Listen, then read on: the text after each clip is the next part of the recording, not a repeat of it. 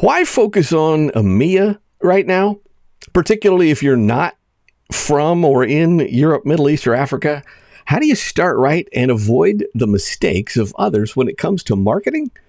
Well, including maybe even how that touches down with webinars and virtual events. Well, I'm glad you asked. Hello and welcome to Launching and B2B Marketing in European Markets. My name is Roger Courville, and welcome to another episode of Thought Leader Conversations, sponsored by the crew here at Virtual Venues, where you can instantly scale your virtual and hybrid event production team. But we're not here to talk about us, and I'm seriously excited about the conversation that we're going to have today, because Mireia Fontbernat not only helps clients launch and market in Europe, but because that's how I even met her a long time ago when she ran the European arm of an organization that we both worked for, called PlaceWare, which became Microsoft Live Meeting, which became Microsoft Skype for Business, which became Microsoft Teams, which is probably what you know today. Mireia not only worked for Microsoft and Oracle and other brands that you would know, but more recently, she has worked as interim or fractional CMO for a host of organizations that you may not have heard of, as she helps them do exactly what we're going to talk about today, launching and B2B marketing in European markets. Mireia, glad you are here. Tell us a little more about who you are and what you do. Well, thank you very much for inviting me. And yes, I think you've been giving a very good overview of what I do. And I've been in marketing for all my career. I started in Scandinavia, in Stockholm. Then I moved to Copenhagen, and then I spent quite a few years in London. And eventually I moved back to Barcelona, which is where I come from. So in that time, I've been working in marketing, mostly in B2B, a lot in tech, of course, as you mentioned already, Roger. And I think that that's what attracts me most, finding the challenges of entering new markets. And I found that many US companies trying to come to Europe would struggle sometimes when entering the market. And before planting a huge operation here, it was good to test the waters, as it would, and just start doing some marketing here. And that's how it all started. And I've been in multiple industries, from webinars as well, unified communications, but even all the way down to co-location data centers and even cybersecurity. So a range of services, B2B mostly, apart from airlines, which was a different one. But I think that that has given me a good exposure to what the do's and don'ts can be for a company when entering the European marketing from a marketing perspective. So when I asked you about maybe just an opening or a kickoff question, you threw out something that I loved because it was a bit provocative. Why focus on EMEA now? And I guess my deeper question would be, is that why focus on EMEA, period? Is that focusing now because there's a special opportunity? Why focus on EMEA now? I think it's both. And then again, opportunity happens for some and not for everybody. So there's always risks, and we'll talk about that in a second. I'm sure it will come up. But why focus on EMEA if you're a US company? Usually the joke goes the other way around, right? That the US is a graveyard of European companies going into the US because it's a hard market.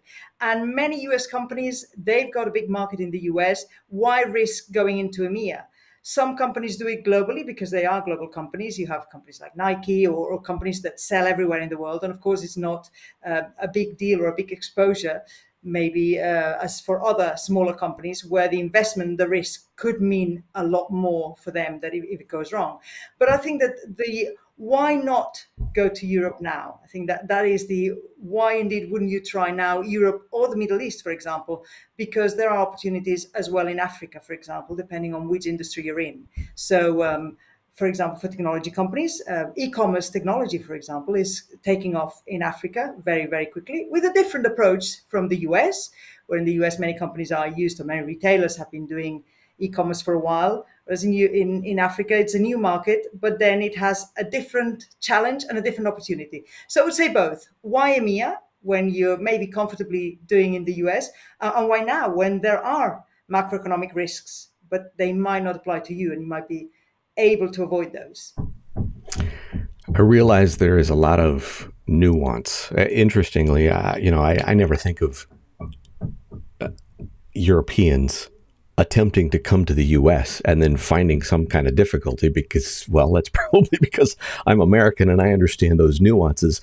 And interestingly, having been to Europe a couple times, I can imagine some significant nuance when we even just thinking about Europe, let alone Middle East or Africa. So, question for you, what are some of the most significant differences you've observed between, say, the US and European markets?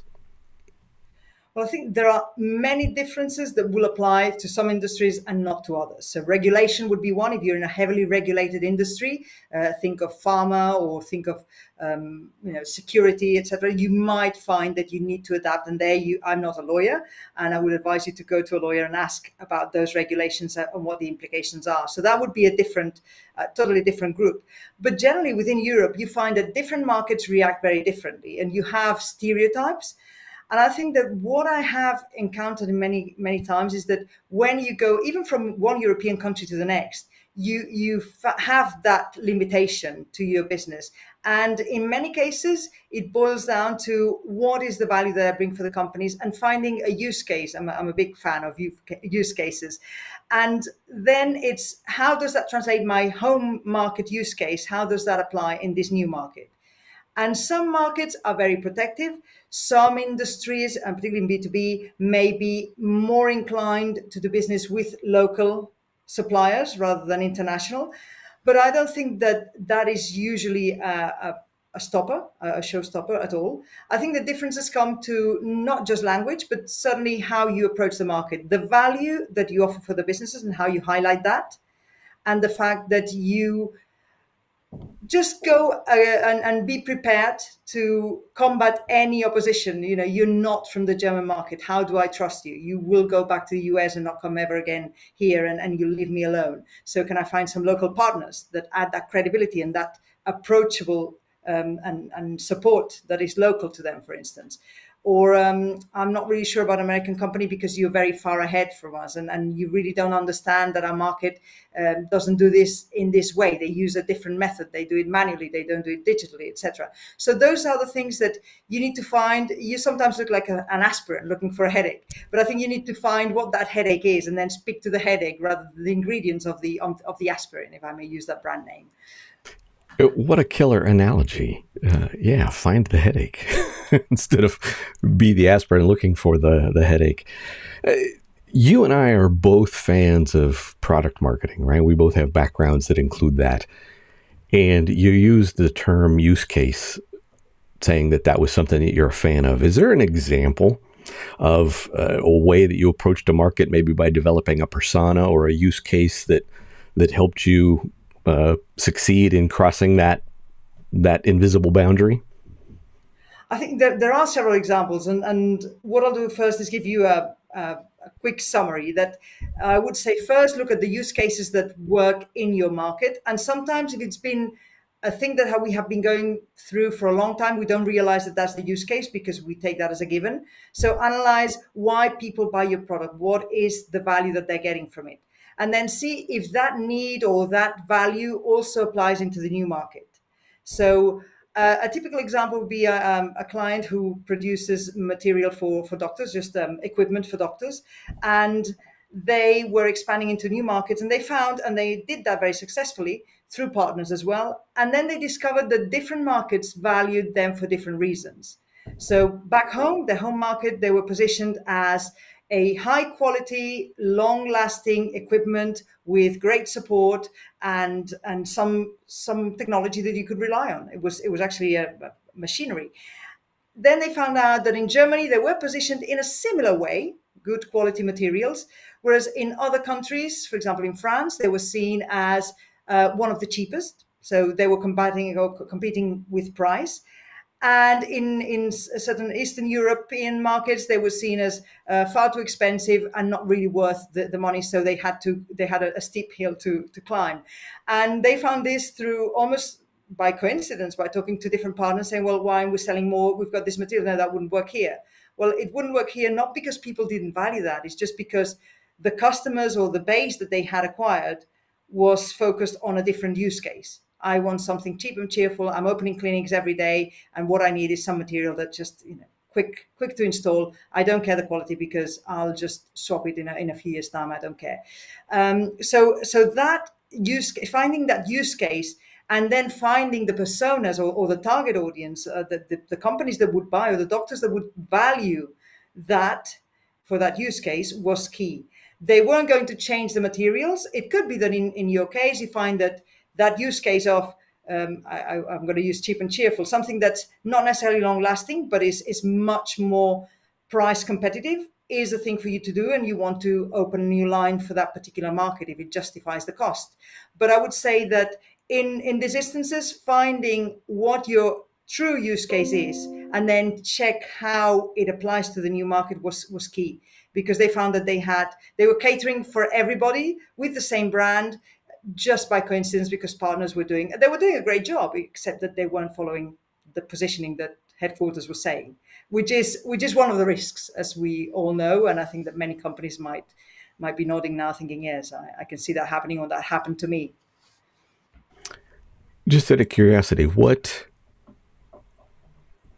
other mistakes might an organization make when entering the European market for the first time? I would say one that I've seen happen very, very firsthand is that this will not work in my market, and believe that.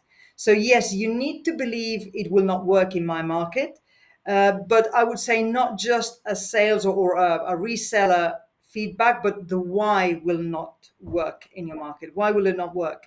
Is it because we've got the wrong target audience? Because the pricing is always wrong. Of course, you could always sell more if you lower the price. Whether you want to do that or not is a very different matter. I think that it boils down, going to your point about product marketing. What problems do we solve? And what is the value that customers in that market place on that bonus? And if it doesn't match your brand positioning at home, and you suddenly have to either change your product or lower the quality or lower the price, then you might want to think, let's find another use case. Let's find another solution. And try to position ourselves with that persona, or that ICP, right? That ideal customer profile.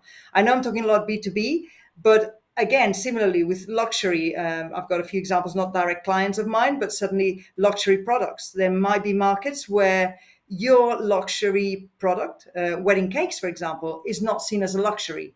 Well, then you need to find an audience that might be a lot smaller in that market, that values your wedding cake as a luxury item and is prepared to pay that premium.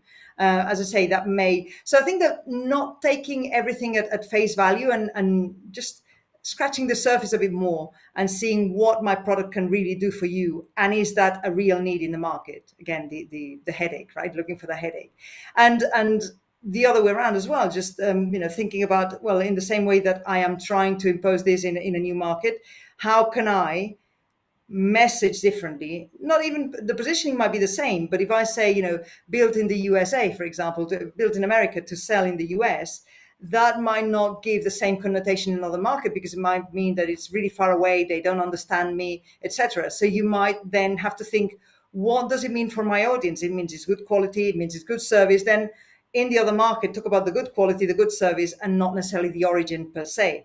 So you need to dig a bit and transform maybe that message so that it fits the other market. I would say, don't take anything at face value. That's one of the biggest ones. And then the other one, if I may add one there, is looking at the numbers, at the big numbers, is important. But I've also found myself, and my fingers and our company's fingers, we got burnt with the fact that we looked at the statistics about how many companies fit this profile, because this is the profile that we were selling back home, or the company was selling back home. Companies of a certain size with this problem, etc., etc. And that market, that's particularly the case in the German market, it was, where the figures said, yes, it's the perfect market. And then reality meant that people weren't so open to buying that product from somebody else. They were very attached and very loyal to their brands at home in this particular industry. So I think that those are the things, the big numbers, and scratch beyond the surface. So don't take everything at face value, and do a test. Just start, find a partner, find a few companies that you can test the product with and say, is this a real issue with you? And also, go to your gut instinct. Don't waste too much money on that. Do it as remotely as you possibly can without building a practice there. But just try to test what works for you at home. And if it doesn't, get the feedback quickly to see what use case, what market you should be approaching. Yeah, I remember, well, I'm going to sound old now, but I remember it was Reese and Trout who popularized in the 80s the idea of positioning.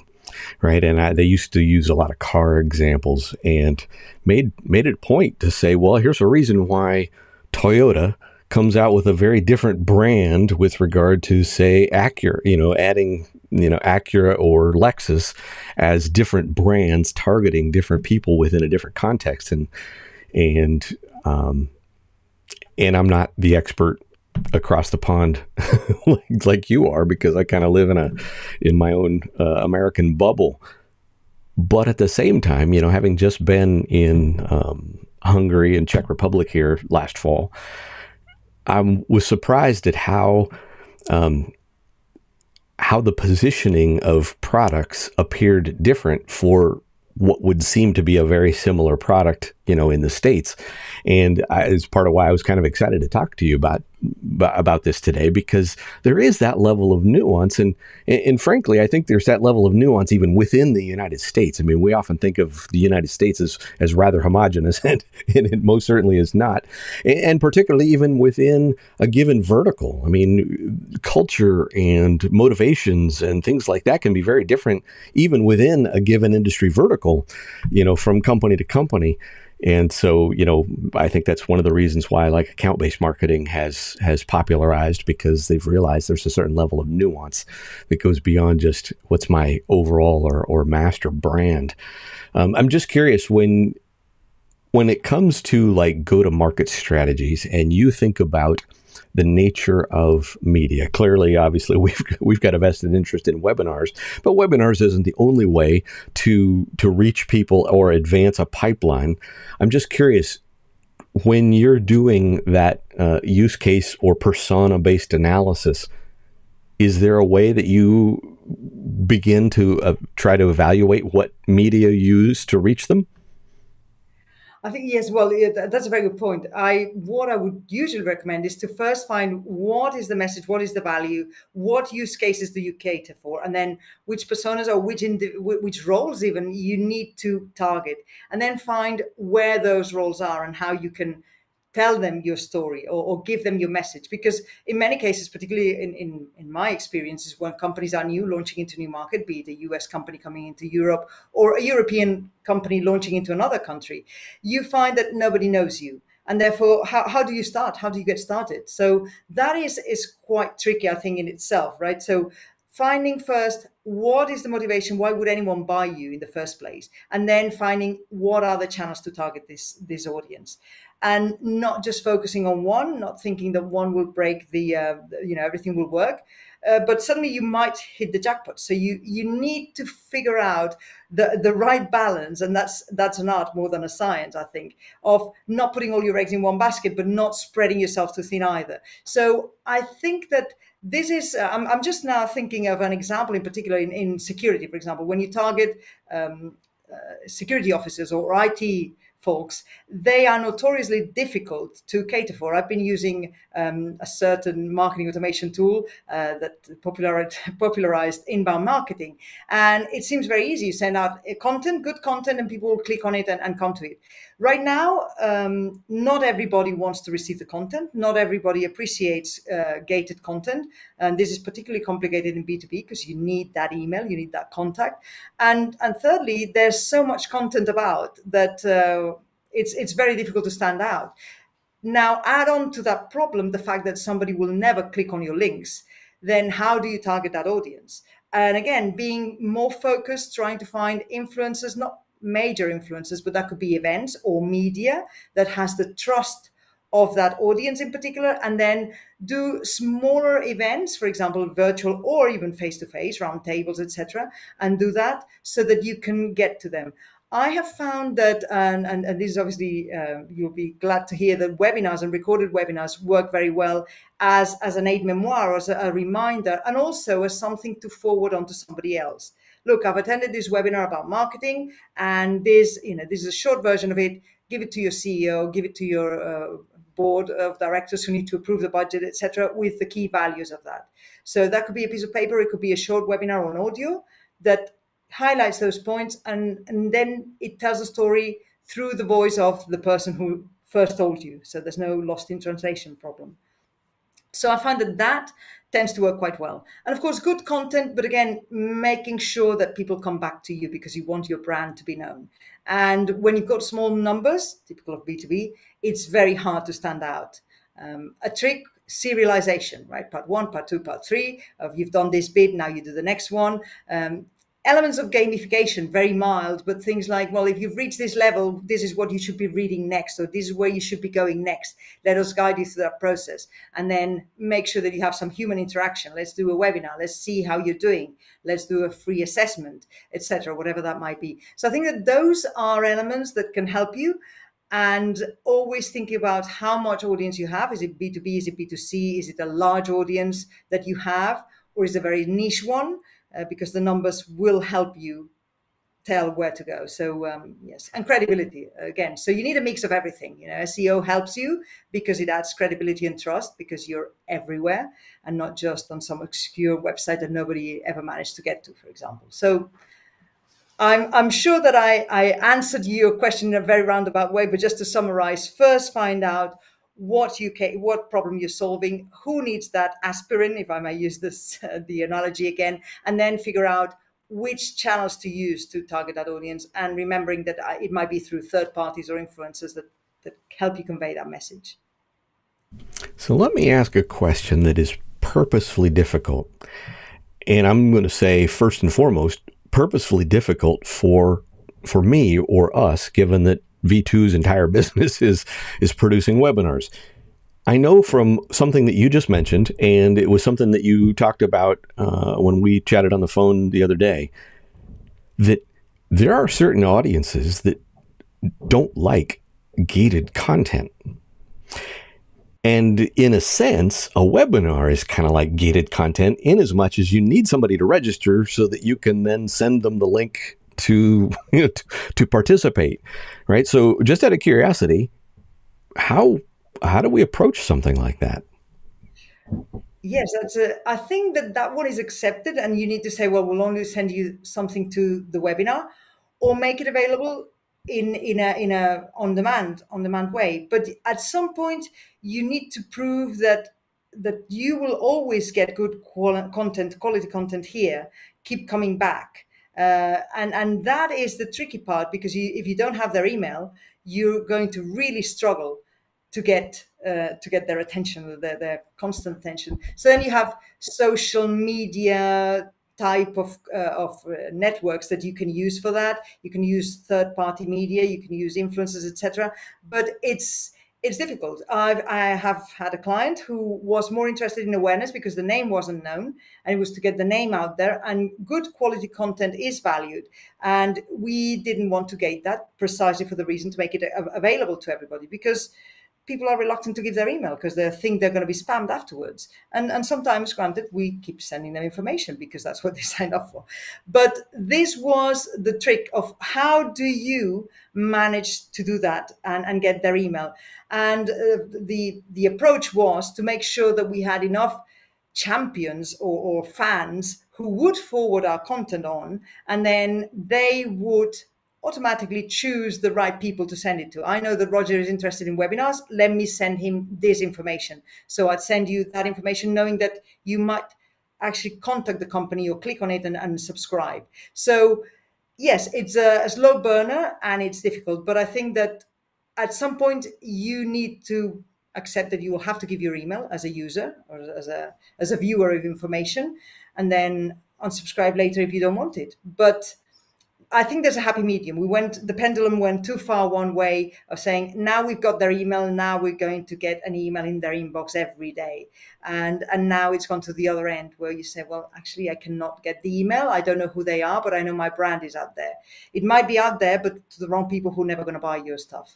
So it's difficult. I don't think I have the right answer because it depends a lot on the market. It depends a lot on the product, but certainly you need to be convincing enough and trusting enough of people to be trusting you that you won't be emailing them stuff that they don't want.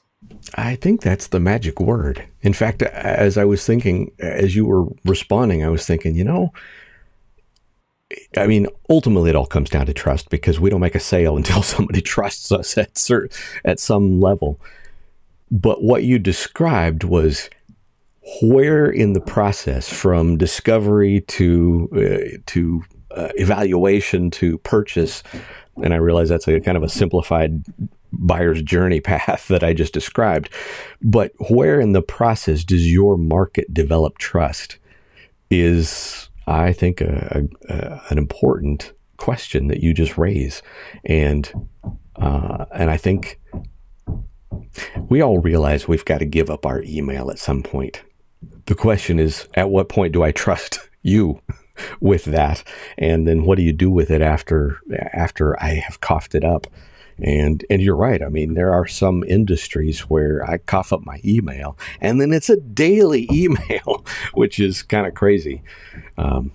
Just out of curiosity, let's talk after you've gotten someone's email. Do you have a particular way of attempting to assess what someone's tolerance is or desire is with regard to frequency of communication?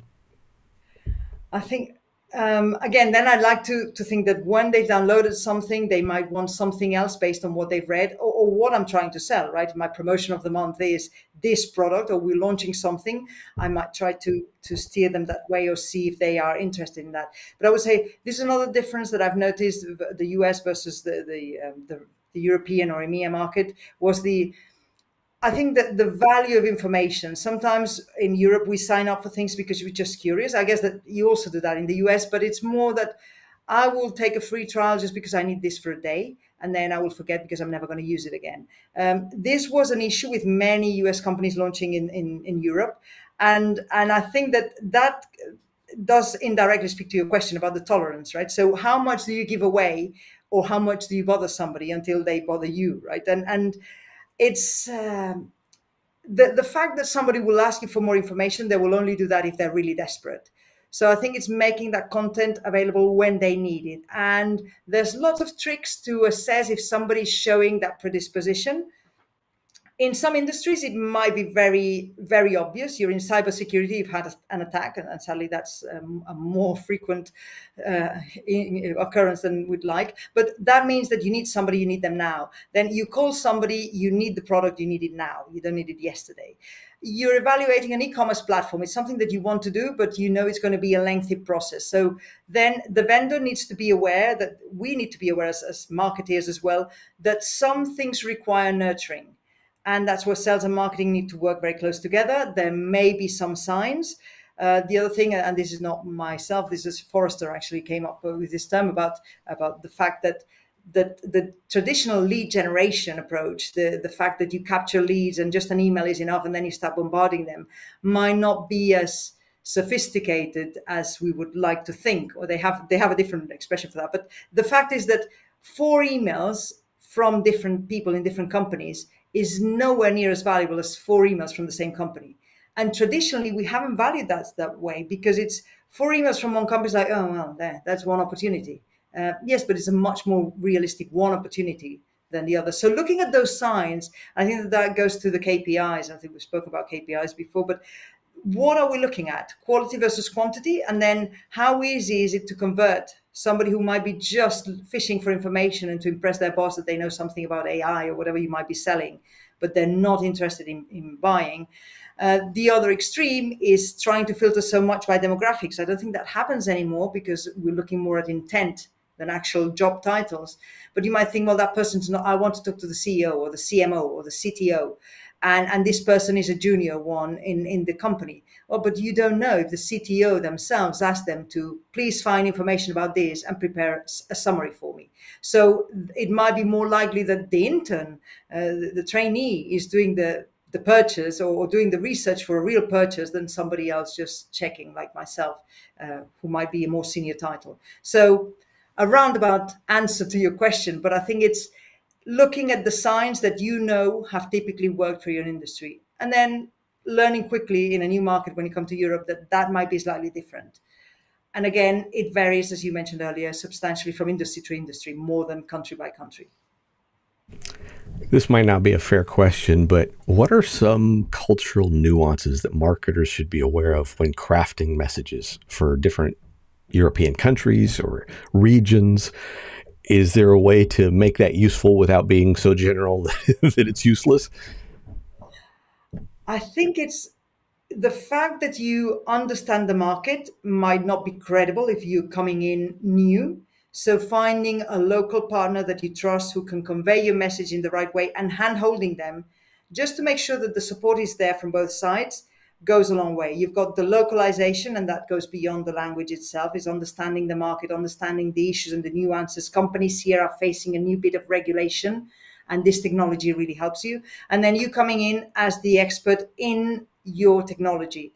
That, I think, in some markets works very well, the fact that you're the expert from the US. And let's face it, in many industries, the US is ahead. We're finding that in Asia, many industries are ahead now.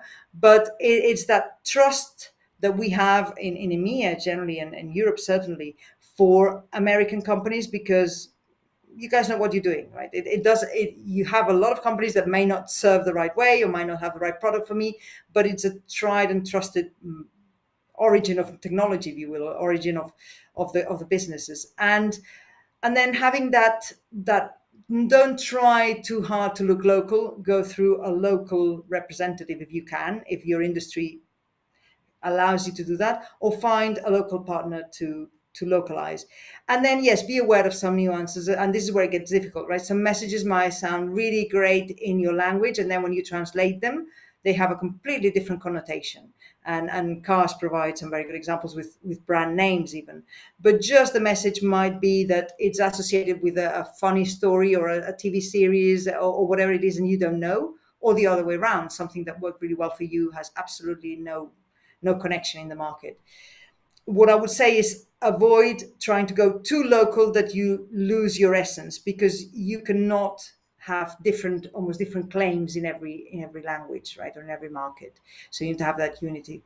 It's a difficult question to answer. I'm sorry, because I don't have that nugget of that golden information that would save you everything there. But horses for courses, different industries, different approach. I would say have the local knowledge with your international or global expertise and knowledge of what you do, of your industry, of your product or service. Well, I admitted right up front that was a difficult question. So what you did was admirable. Here's a question for you. You mentioned serializing content. Given that you actually worked in the webinar industry at some point, and I'll just apologize for the knocking since I got a roofer overhead replacing the roof. Given that you have a background that includes being in the webinar industry, I'm just curious if now when you work with clients, what they think of, do they think of webinars as one-offs, or do you ever find receptivity with the idea of serializing a webinar series? I find that they like the idea in theory, then in practice, reality gets in the way, and it's difficult to get that going. Also, a lot of it goes back to the content planning, right? When we plan the content, we think what's trending on Google, and I'm exaggerating to make the point, but you need to have what topics do we want to talk about when, and why do we talk about those topics? Which use cases are we referring to? And then you can start serializing and do part 1, part 2, part 3, and you can have part 25 maybe of a series. But I think that approach would be great. I'm going to tell you a funny story of a client many years ago. But I was talking about serialization. So you had the reason to send, you've read part 1, now read part 2, because this is what you've been looking at. Or you downloaded part 2, but you missed part 1 here. So again, giving an excuse to send you relevant material because you downloaded 1. And they said, oh, great, we'll do that. And they went and they had 3 or 4 ebooks, and they stamped on each of one, part 2, part 3, completely unrelated one to the other. But they got the point that I think that the interest is there, but finding the content and how we pace that content. And the fact that we tend to forget that our product is really great and people should love it and get it straight away. Well, people don't. They don't live and breathe our product. And they might have read part 1 and then forgotten about you, let alone your product and what you said in part 1. So repetition or reiterating the messages is not a negative thing. I'm not saying do part 1 20 times, but I'm saying that if you do an ebook that has a topic, you could do a little webinar on that topic and pre-introduce the part 2, do some blog posts around that, post it on LinkedIn, remember to refresh people's memories about what you were talking in part one, and then go on to part two, and also highlight that you're going to go and say, well, this is the first one. One of the best campaigns that we did was in a company a while in the UK as well, coming into Europe, was get together with partners and produce content that said, well, we do this part of technology, but the second part would be to do the payments. This was an e-commerce technology, right? And then the next one would be the ratings and reviews. So we had different partners, and then we had different content along the way from different partners. So one, that meant that we could cross-pollinate with contacts, which again, lead generation and demand generation is key, and nurturing as well. And we had also more content than we would have ever been to produce ourselves, because we tapped onto partners. You can see I'm a fan of product marketing and partners, but that is something that works quite well, I find. But the serialization intention is there. It gets tiring, either because we go all the way and everything should be a part of the series one, or because we don't know what to serialize in the first place. Interesting. And that actually accords with our experience. I literally just had a conversation yesterday with one of our technology partners. V2 doesn't make any technology. We partner with On24 and Zoom and et cetera, et cetera. And the number, when I said, hey, what are you seeing with regard to how clients, what they need that they are underutilizing? And she came back to the post-event data. And that most people see webinars as one-offs instead of understanding the trends that unfold when you host a series of webinars. Because, we work with big clients that do a lot of events, but it's a lot of one-off events, interestingly enough. So just out of curiosity, when American companies come to Europe, and I realize you're not an attorney, but what are, broadly speaking, some of the legal categories that they should be sure to investigate as they're thinking about trying to come to Europe? Well, in terms of, there are lots of points there. One is about the fact that you come with webinars and try to target different audiences and retarget them again and use the data. So one is, yes, you need to be sure that you know how you're capturing that data and for what purposes. So I would say check with an attorney or with a lawyer, a legal expert in this matter, and see what you can do with the data and even where you can host it. As we all know, that is an issue. And once you have the data, how do you detect intent? And I think, well, and also if you're doing ABM or if you have a list of top accounts, you don't have to be very, very sophisticated in that. What are the accounts who are there? And then try to establish what are their interests. What else can you point them to? Can you already set up a meeting to talk about this particular aspect that they came for? Or do you want to follow up with something? What questions did they ask? If you capture that, that's a gold mine, I think, that we forget that people ask questions because they are curious. And that curiosity tells you salespeople what are the next steps to take and what that could interest them. Not just to sell them straight away, but say, hey, these are the things that I would do. This is how you can help me. We can help you. And these are the elements that you should consider. So having that data, one, check what you can do with it. And then secondly, start filtering it with new eyes and see how you can repurposed content, or you have other content or summaries of the event that you can send on to them so that they can also socialize it internally or just reread again and come with more questions. So build a relationship based on that webinar that you started. It's like going to a networking event, and this is years ago, but face-to-face networking events where you change business cards. That was back in the day. I'm also dating myself. But you get an email the next day, oh, do you want to buy this? Well, no, I just talked to you because you happen to be there, eating the same canapes as I was. But and then, well, no, thank you, I'm not interested. And they never talk to you ever again. Well, very candidly, this is not the way to establish a relationship. Maybe, can I help you with something else? Oh, I came to your event, it was about webinars, and really it's not my thing. Okay, well, if I can help you with anything else, what were you looking for? And then introduce them to somebody else, one of your partners, if that's not what they were looking for. That goes a long way, because then you've already had a relationship and that person will come back to you as a trusted advisor the day they need what you sell. So finding out what you can do with the data, and then don't forget about it's a one-off webinar. Even if it's a one-off webinar, the data is not one-off. You can build relationships with the right people and the right influencers who might recommend you to somebody else. So Again, a very roundabout answer, but it's just building on that relationship that you already have, and they've given you information through answers and questions and so on. That, my friend, is one of the most underutilized things, right? I mean, September is going to be 25 years in this industry. And if there is one thing that I think is one of the, if not the most underutilized tactic, would be for sales, for marketing to get together with sales and say, we're purposefully going to make sure that we present in a way that instigates questions or responses, and then we're going to give you this qualitative data to the salesperson so they can call up, follow up with a warm call instead of just going, I mean, and I know you've seen this, I've seen it more times than I count. Hey, it looks like you attended our webinar last week. No, I registered, but I didn't attend. And, your nincompoop marketers would easily have that data if you'd figure out that I registered, but I didn't attend. But when you can call up and say, hey, you asked a question in the webinar last week. Did your question get answered appropriately? Is there some other? Tell me a little more about that. It's a friendly, solution-oriented kind of call, as opposed to just having your lead development rep dial for dollars and sounds silly.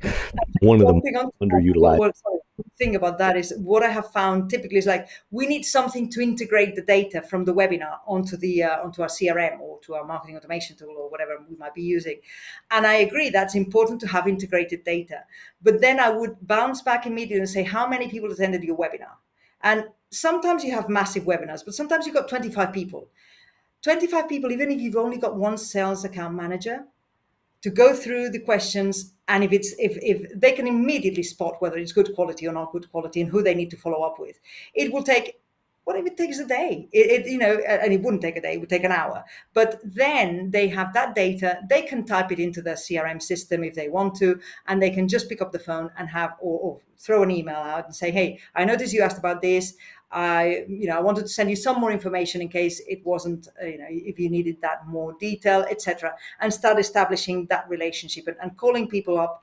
If it's 25 people, if it's 500, or maybe you need a bit more time or a few more sales account managers, but still worth worrying more about the process after, how you integrate it afterwards, and look at the data while it's fresh and before it becomes outdated. I would say that that's a must. And again, it all depends on the numbers. Clearly, if you've got thousands, it's very different than if you've got a few dozens, right? But don't let technology integration lackings stop you.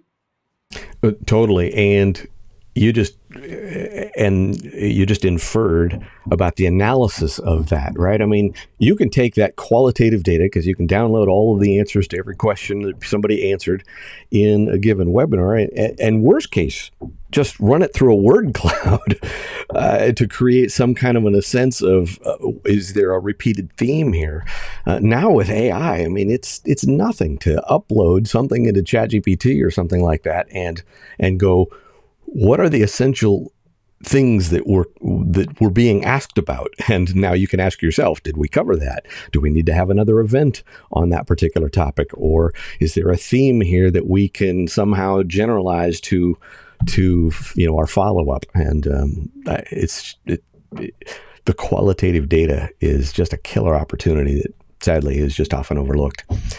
Sorry, I keep interjecting there, but you said about the word cloud, and you can even use that eventually as a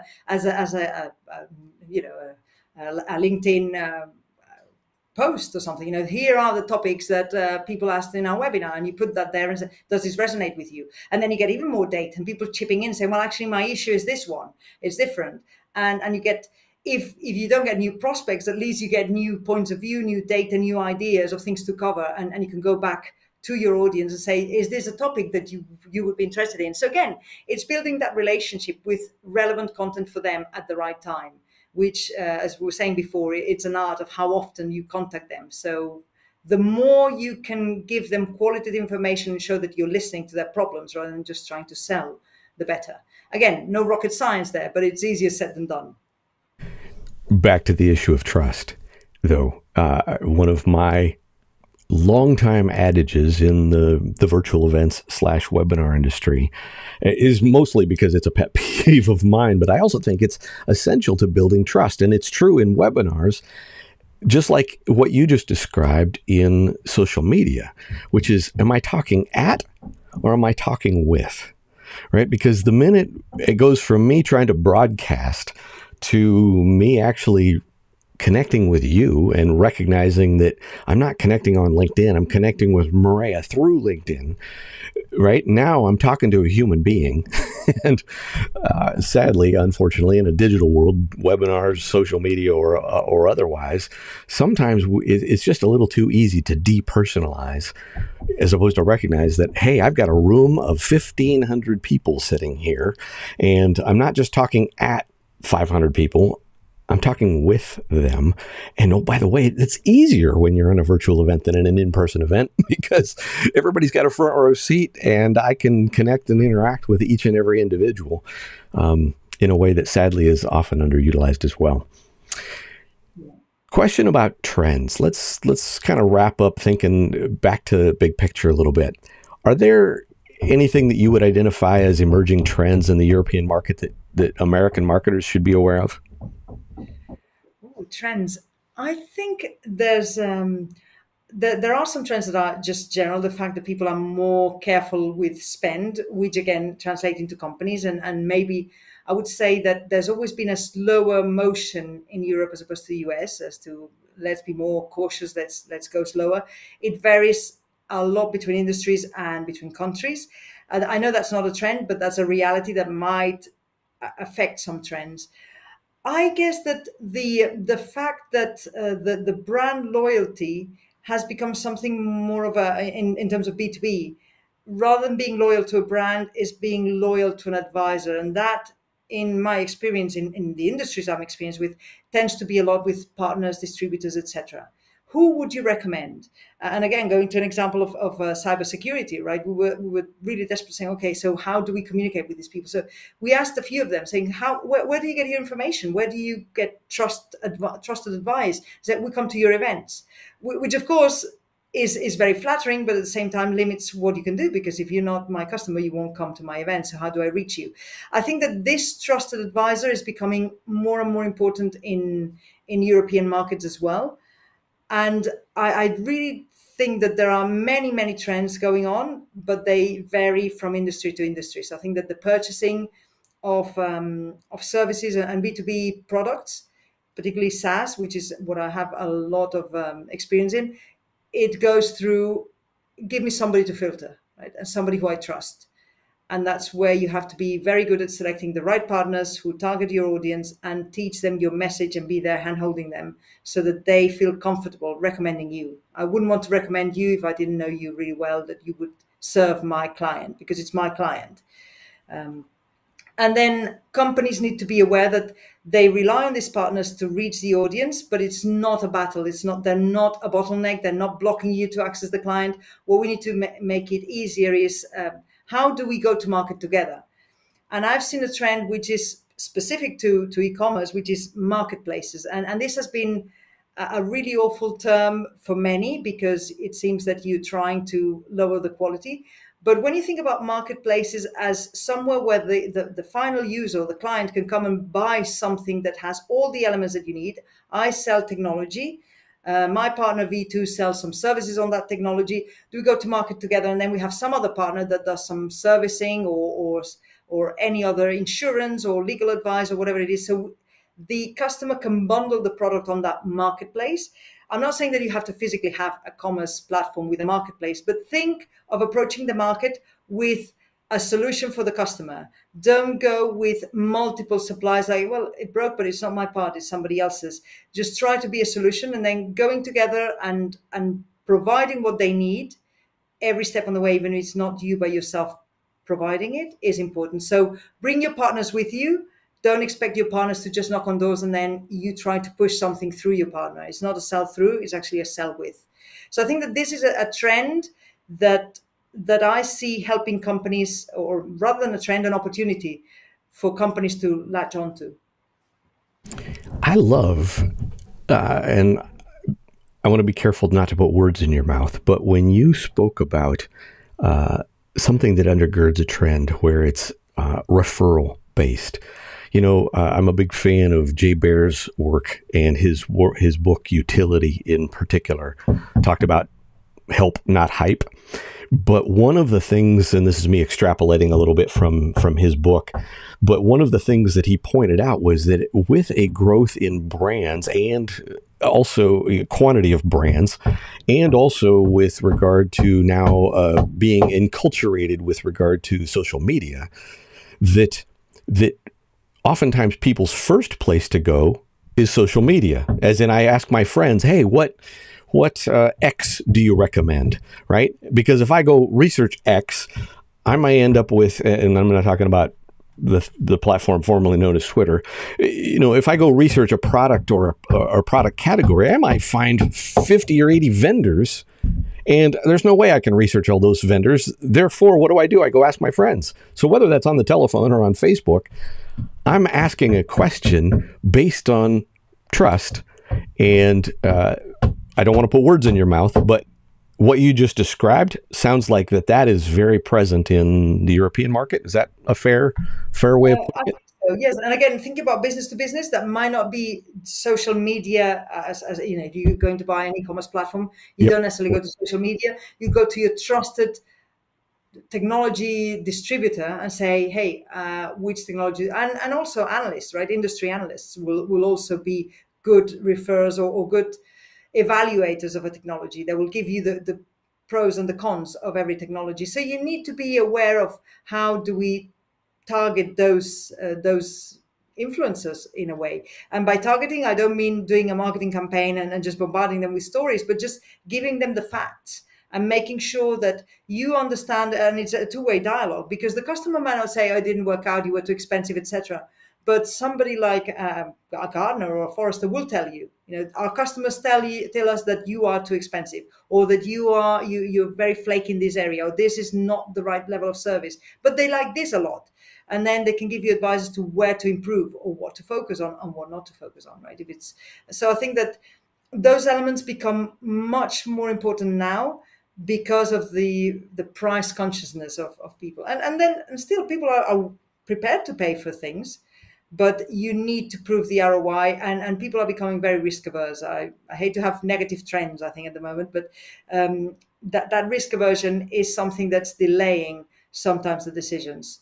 I think that starting with pilots, or if you've got a product or a service that can be sold in, try this with this small area, do a little e-commerce site for this market and then test beyond that, or just launch this.